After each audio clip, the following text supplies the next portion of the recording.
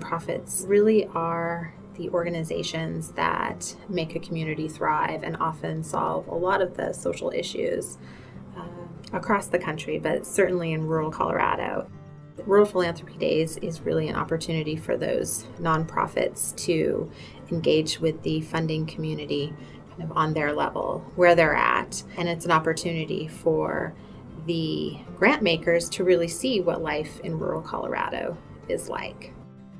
There are 12 core funders, including the Colorado Trust, of this program. So the Front Range funders participate by coming out to the conference to meet with grant seekers, to collaborate about opportunities that are going on in the region to solve social issues, to build networks, and eventually to go through the grant seeking request process. In June, we were in Rifle.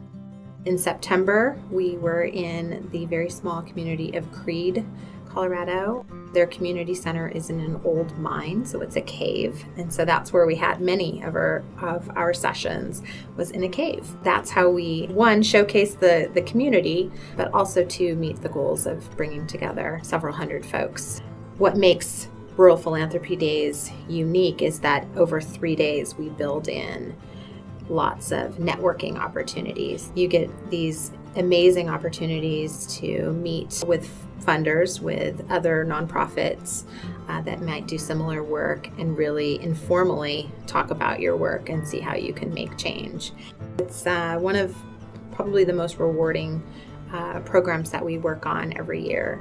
One, because we get to meet incredibly courageous, resilient people throughout rural Colorado, but we also get to see the impact of our work when we see collaborations happen and partnerships thrive and the social issues solved. So from the get-go, people are excited about it. $129 million to rural Colorado over the last 6 years is a pretty significant observation and measurement of the success of this program.